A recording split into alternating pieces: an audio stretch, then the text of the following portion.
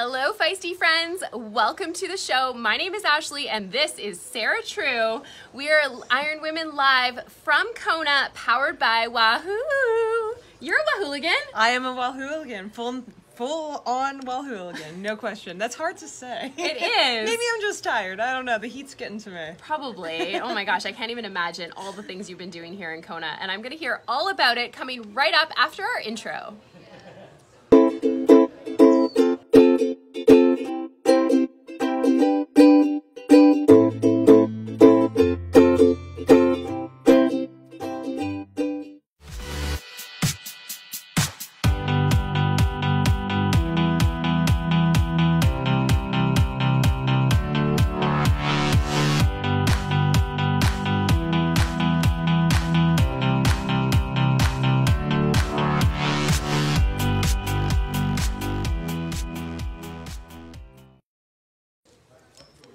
Hey Sarah, have you heard of our pineapple challenge? I have not, but we're already bonding over here.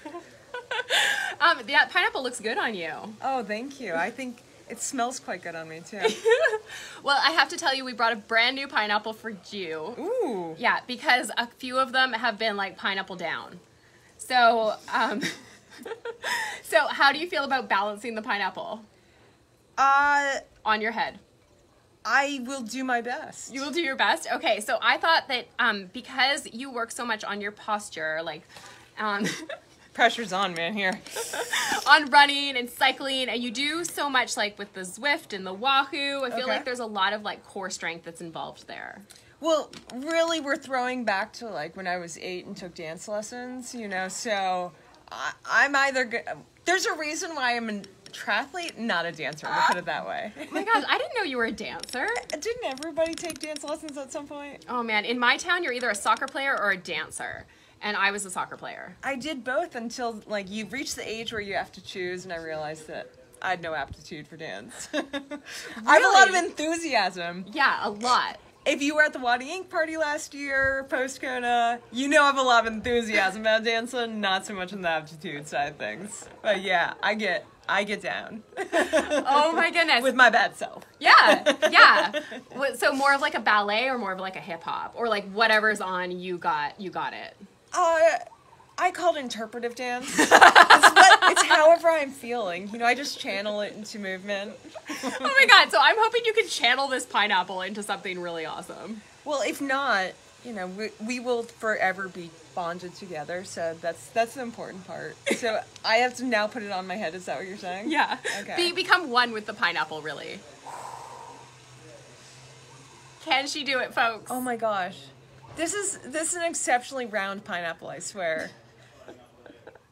How long? So channeling your inner self. Whoop, whoop, whoop. No. Oh my gosh, you might have it though. So I have like a flat part in the back of my skull. Okay, find the flat part. I'll try that. It's really flat back there. Oh my gosh! Yeah.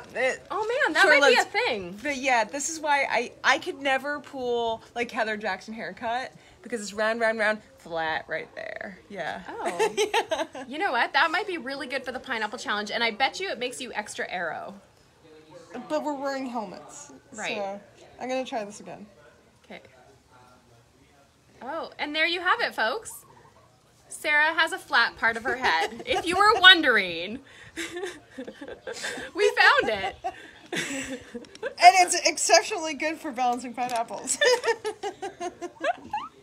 I love that you didn't even have to practice. You just like knew where the flat spot was and you went right for it. Yeah, as a kid I fell the grocery cart when I was a baby, so I think it was that. It's an advantage. It explains a lot of things about me. Competitive advantage. Okay, you can totally take it off now if you want. Oh, really? Okay. You don't want to have an interview with me looking down at my crotch? I mean, you can. Do I need to have eye contact? Okay, is that less creepy? A lot less creepy. You can do what you want. Gotta fix my hair now. Yeah. You have beautiful hair, by the way. Oh, thank you. Yeah. Thank you. It's all the chlorine, you know? It really makes it luscious and healthy. All the competitive advantages you have with your body you didn't even know. I know, seriously. Okay, well, speaking of the competitive advantages that you have, there's a race happening next weekend. And you're here for it. Do we need to have a serious interview now? As I stroke my pineapple? No, continue. But I do want to know, how your flathead or your chlorine-soaked hair could help you win the race on Saturday. If not, there's always a dance party afterwards. There's always a dance party afterwards. I'm gonna win that. So watch out, all you. All you women on the start line, I will take you in a dance battle. That's all I know. But yeah, we those sound like fighting words. We have to get through an Ironman first, but if I'm still walking, just you wait. Yeah. I got you. Yeah. I know that after Frankfurt this year, you were on Zwift the next day. Oh yeah, gotta get back training. Yeah, it's so cool to see you come back over and over and over again. And maybe that comes from your dance skills or something, but you just you're a fighter. And there's nobody quite like you. That's what my parents always said. Oh, thank you. There is nobody like me. I'm a unique, individual, as are we all. Yeah. Yeah, no, so here's the thing about Ironman, right? It rewards resilience and just getting back up there when you fall down. Hopefully you don't actually fall down. Yeah, that's always the hope. That's always the hope. But, you got to dust yourself off, learn the lessons you can, and keep on going, plugging away. Yeah, and we hope that when you do fall down, you can get back up. Yeah. Yeah, and make it to the finish line. And, if you need help, you get help. Too fresh! But yes, absolutely. Okay. Okay, so this race is your second time here. Last year you were fourth. You were, so close to that podium. And, obviously the top, 4 or 5 do not get, that automatic spot qualifier. Right. You've had to, make it happen. I heard on the new show, Fitter and Feisty, that your coach is not a fan of, over racing. Nope, not at all. No. So, has that ruined your relationship, or has it been, a feistier relationship? No, so, he's from Luxembourg, so he's, a pretty serious German, well, not German, he's a Luxembourger. A Luxembourger? A Luxembourger, yes. Does he say burger? I don't know. I should ask him. I'm always, never mind. Anyway, side story. So, he's very data driven, very pragmatic. Yeah. And I am the feisty, fiery American who's an optimist. I'm put me back out there, coach. So we're a good balance. Yeah, for sure. Yeah. Have you always had coaches that are have that balance with you? I don't know. This is the best coaching relationship I've had because I think, we do complement each other really well. Yeah. Yeah, that's amazing. You came from ITU where you really, it seemed like you loved ITU, it was really, really fun. And then after a disappointing Olympics, you found Ironman and then you were love with Ironman. Yep.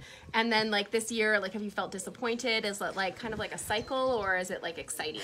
I still love the distance. I love the community.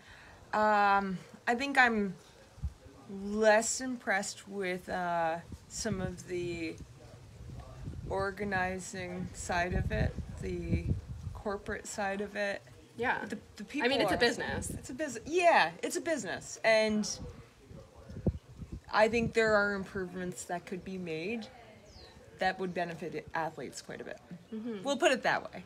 Yeah, totally. And I think that they should have a feedback form. I absolutely think there should be more accountability and more feedback from the shareholders, which are the athletes, and less from the stakeholders and less from the shareholders. Yeah.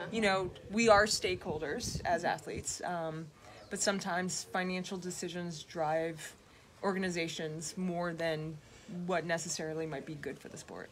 Yeah, wow. We just got deep. Yeah. We went from pineapple balancing to structural issues with an Ironman.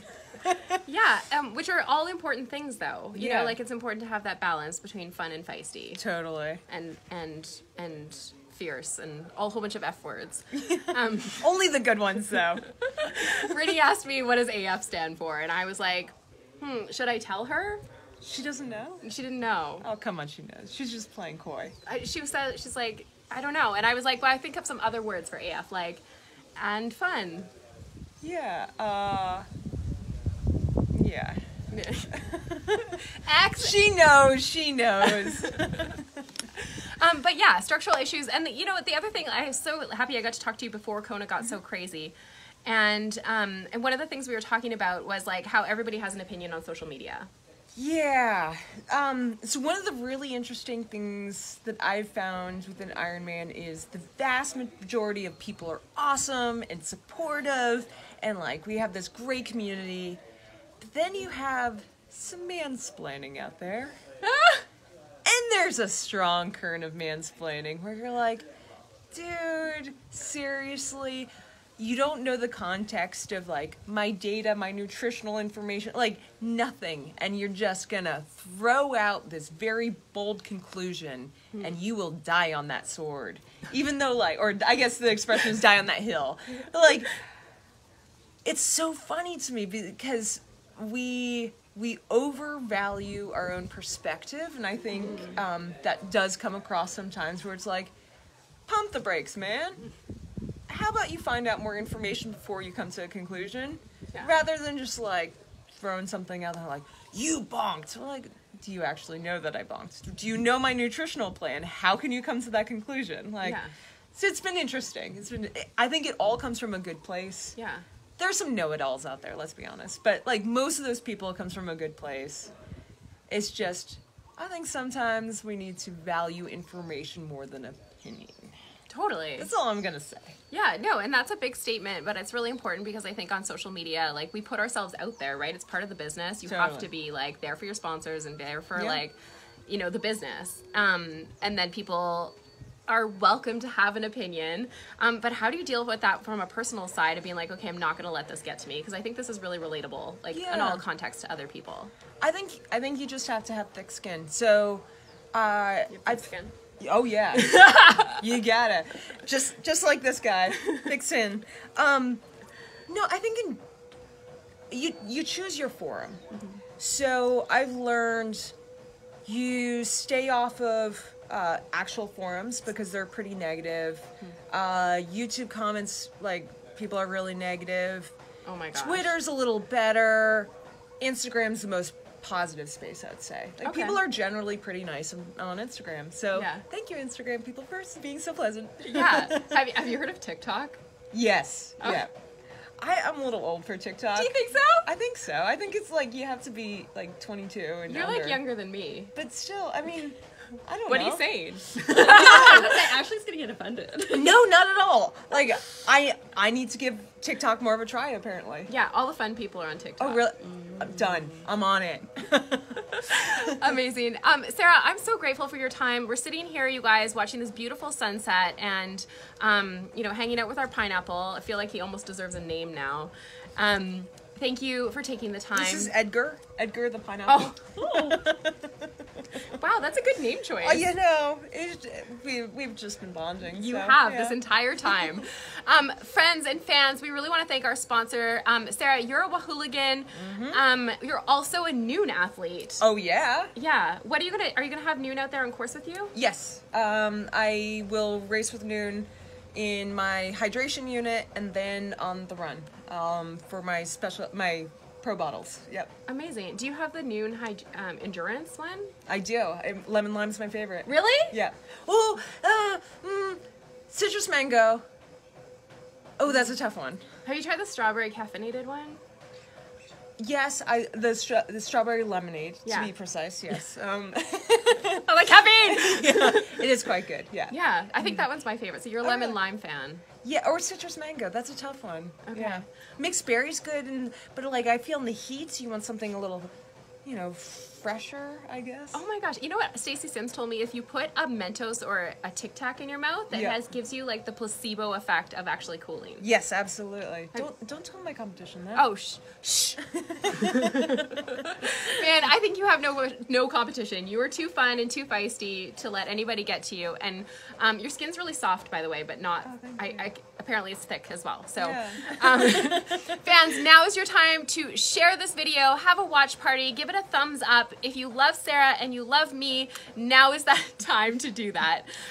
Sarah, thank you so much. Thank you. Thank you to Noon, thank you to Wahoo, and thank you to Athletic Rewards for being our sponsors on this show. Have a wonderful day, and we'll see you soon.